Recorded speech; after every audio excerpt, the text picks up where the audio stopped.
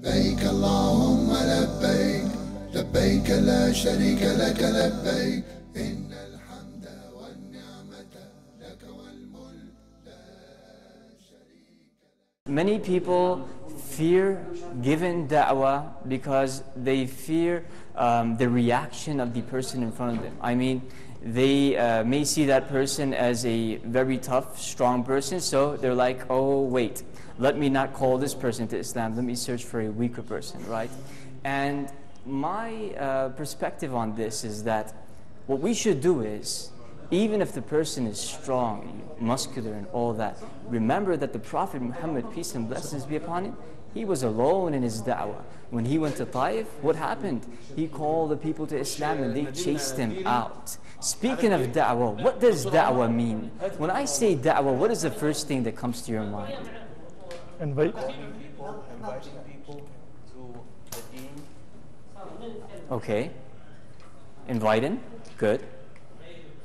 Let's be more specific. Yes.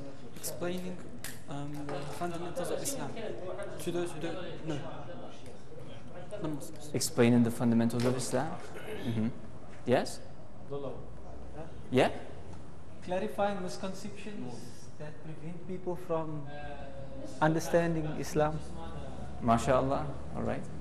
So maybe bring them to the realization of the purpose of creation. Make them understand why they were created.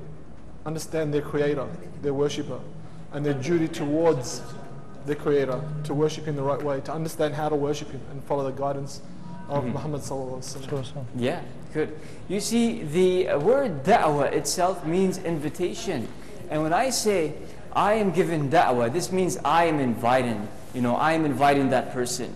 I may give you da'wah to my wedding, right? So the invitation here is general. But to be more specific, what we mean from the Islamic perspective is da'wah to non-Muslims, to call the people to Islam. And this is a technique, I mean, it has so many techniques, this approach, and we should make sure that we uphold it. لبيك اللهم لبيك لبيك لا شريك لك لبيك إن الحمد والنعمة لك والملك لا